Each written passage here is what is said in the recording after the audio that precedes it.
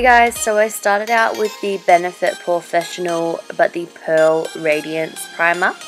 It's the new primer from Benefit, so I just popped that all over my face. I actually really like it. It's luminizing, but it also minimizes the pores, so it's kind of like the best of both worlds. Then I used my Nars Sheer Glow Foundation in the shade Ceylan, I think it's pronounced, and I just used a damp Rimmel beauty sponge just to press this all over my skin. Then to cream contour, I'm using this Nudestix Nudies stick. So you can either use this all over the face as a foundation if you've got more, tanned skin, or you can use it the way I'm using it and use it as a cream contour. Oh my gosh, I can't speak. Okay, so I'm just blending it all out using the same sponge, and it just gives me a little bit of colour and structure. Then I'm moving on to the eyes, so I'm taking my Tarte Shape Tape in Fair Neutral and I'm just applying some of that to the lids and blending it out using the same sponge. And then I'm going into the Warm Neutrals Volume 2 palette from Sigma, and I'm taking the very first shade and I'm just setting down the lids with that and then applying some tape to the outer corners. Then I'm picking the shade Toasty, which is this light warm toned brown, and I'm just using an E40 brush just to buff this into the crease as a transition shade. I just wanted it to be, a little bit of a mixture of a neutral in with all the pink, so it wasn't too overwhelming.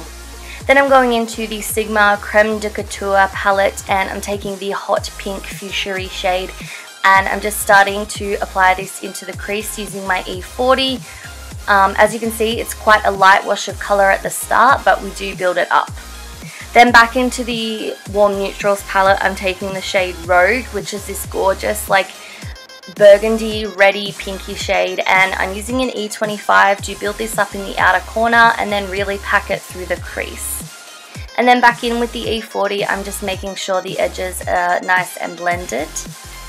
Then I'm taking this Sigma liquid lipstick. It's in the shade Peach Teeny, and I'm using this as a base for my eyeshadows. So I'm picking some of that up on a F70 concealer brush, and I'm just applying it all over the lid and letting it set so that it's a nice hot pink base. And then I'm taking more of that fuchsia pink shade, which is called Redberry Rose, I believe. And I'm just pretty much setting all of it down and packing that shade on. Then I just went back in with the E25 brush again just to blend out those edges and make sure they were nice and seamless. And then I just added a little bit more of that Rogue shade because I felt like most of it got blended away, so I built it up a bit more in the outer corner and again through the crease. Then I took the Sigma Line Ace in the white shade. I can't remember what it's called, but I'll have the name of it listed below. It's a super opaque white, but it does crackle a little bit. That's my only fault with it. But yeah.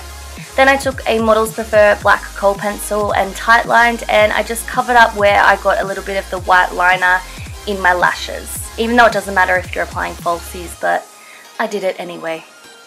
The mascara I used was the Marc Jacobs Velvet Noir mascara, and the falsies I used are the Huda Beauty Samantha No. 7 lashes.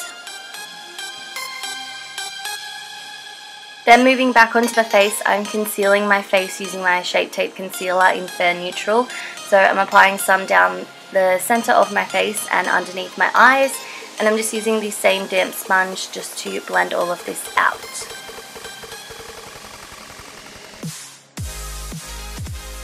Then I just took the Benefit Industrial Strength Concealer and concealed a little blemish that I had on my cheek as well. And then I'm going in with my Face of Australia Loose Translucent Powder, and I'm kind of baking, but I'm not really applying a heap, so it doesn't really count.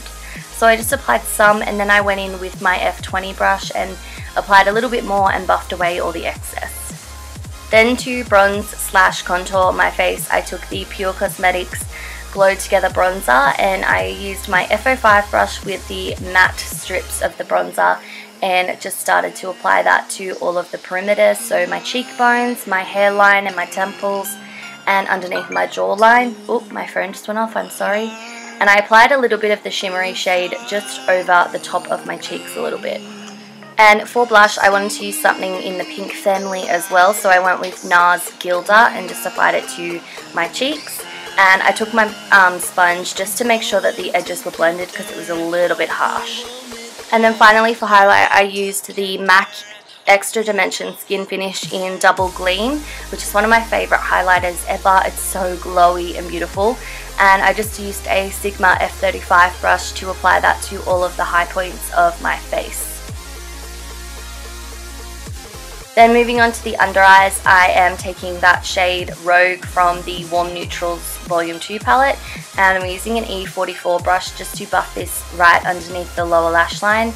And then I took that shade from the Creme de Couture palette, and I did the same kind of thing, but I kept this more in towards the inner corner. And then to highlight the inner corners, I just used the same highlight I used on my face. Then I just applied some black liner in my waterline to kind of break up the pink so it didn't look like I had pink eye. And then I popped some mascara on my lower lashes, and that finished the eye look up. And then finally for lips, I wanted to go with pink as well because this is a Valentine's look after all. So I used the Colourpop Lippie Stick and Lippie Pencil in the shade Westie. So just outlined my entire lips with it and then used the Lippie Stick to fill them in, which I love this pink colour. It is so nice and creamy and beautiful, and I love it. And that is it. I really hope you guys enjoyed this video, and I will see you in my next one.